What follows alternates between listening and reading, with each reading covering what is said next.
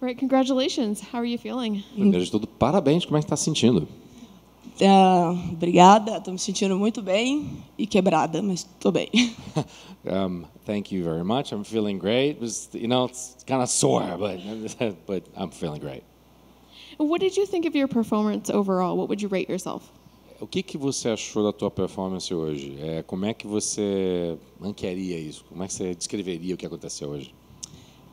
Acho que foi uma incrível performance, porque foi uma adversária muito difícil. Karol Rosa é extremamente experiente, inteligente e muito habilidosa. Então, eu acho que foi uma guerra como eu imaginava mesmo. E a gente saiu com a vitória e causando muitos danos. Então, eu fiquei bem satisfeita. I thought it was an incredible performance given the opponent. I mean, Karol Rosa is a strong but tough opponent. She is an intelligent opponent. She's a skillful opponent. And we were able to come out with a victory against someone that's got so much to offer. So very happy to have come out with that. Were there any surprises in there? Alguma surpresa que você encontrou lá? Não, exatamente o que eu esperava. Uma atleta aguerrida, forte e tentando me derrubar a qualquer custo. I know exactly what I thought I was going to face. Again, a tough opponent, feisty opponent, strong, and someone that was going to try to take me down at any cost. I think a lot of people are wondering if you'll fight Amanda Nunes next. Is that who you'd like to fight next?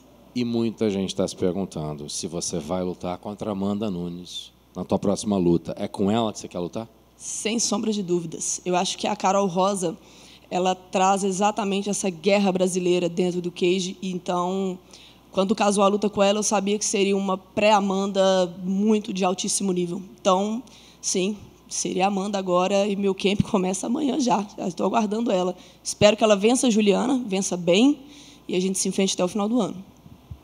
Without a shadow of a doubt. No doubt that I want to face her. When I got this matchup to face Karol, I knew exactly the fighter that I was going to see, a tough opponent, someone that was going to come right at me and offer me a very, very good pre-Amanda fight. That's what I saw.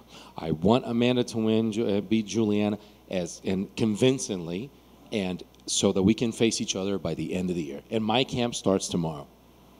What happens if she decides she wants to defend 135 again? How long would you wait for her? E o que acontece se ela resolver defender 135 de novo? Você está disposta a esperar quanto? Aí eu acredito que o UFC também tem que fazer a pressão, entendeu? Porque já tem 3 anos que ninguém defende, ninguém disputa o cinturão do Pena. Me mantiveram aqui no peso Pena para que essa disputa acontecesse. Então, o UFC, ou que eles pressionem ela para defender o cinturão, ou que ela abra a mão dele e eu faço o interino com algum grande nome da divisão de 61. I think that this is a time for the UFC to perhaps step in. First of all, the title hasn't been defended. The belt hasn't been defended for 3 years. I mean, she's just sitting on it right there. I stayed at featherweight exactly for this very reason. So either they pressure her into actually defending the title once and for all, or I will fight someone else for the interim title. And with this win, you tied Cyborg for the most featherweight wins in the UFC. Did you know that going into it, or is that something you just learned? E com essa vitória, você acaba de empatar com a Cyborg por mais vitórias na divisão. Você sabia disso ou está sabendo agora? Não, eu estou muito feliz, porque eu sou muito fã dela. Adoro a Cyborg. Uma pena também não ter continuado no evento. Lógico, o meu sonho também seria lutar com ela.